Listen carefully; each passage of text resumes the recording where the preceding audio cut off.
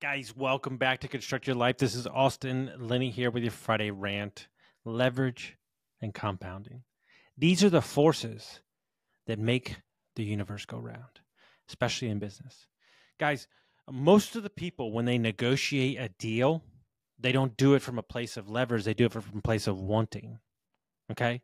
If you have an idea, I'm going to break down a real life scenario, but it's a great opportunity to explain this and have a use case. If you have an idea and a product that you're going to market, especially in the product business world, okay? And let's say you haven't sold any units and you're looking for venture capital money or startup money, which is high risk money, but they're willing to bet on your idea.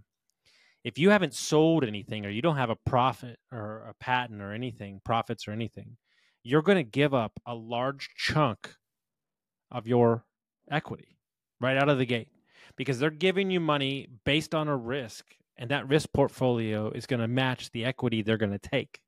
Okay. So you don't really have a position. Most of the time you'll lose your company this way.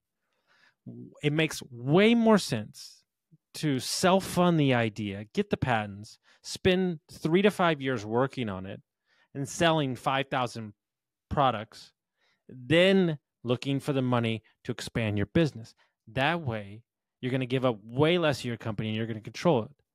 But most people are so gung-ho on starting something, they don't make the decisions based on 3 years from now. If you don't have leverage in a negotiation, you've lost. And so the way to walk into a negotiation is to understand everybody's points of leverage. There are people that get hard money loans based on 20% interest. And you say, that is outrageous. Why would they ever do that? Well, they don't care because they're making so much profit in the real estate market they're in, and they're doing it on speed that it doesn't make sense. One of the greatest quotes, one of the things my friends ever told me, one of the best, he said, every long-term investor thinks a short-term investor is wrong. Every short-term investor thinks a long-term investor is wrong.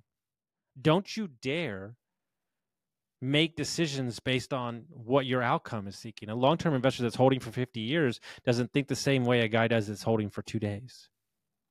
But yet we quantify them and put them together, okay? So then on the back of that, compounding, okay?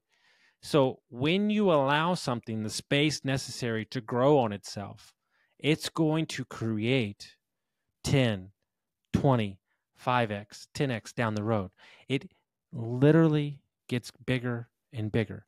So when you understand these concepts of compounding, my best piece of advice to every young kid that I ever meet in the entire world is create a mechanism at 18 years old. It could be $10, $15, $50 a week. And you put that somewhere in a whole life insurance policy, the index, the S&P, I don't care. If you did that, I'm 41 now. If you did that for 21 years, you would be blown away what you would have saved up. And so I realized that when I was pitching businesses in my 20s and I was pitching ideas, I had no leverage. I had no track record. Now that I have a track record, and now that I have that, they look at me different. You have to walk into every situation understanding where the leverage sits in the room. And then you have to use that leverage to create some value for yourself and then allow that value to compound for 20 to 30 years. Now you have the recipe to set yourself up for whatever you want to do. I hope everyone got some value from this, and we'll see you next time.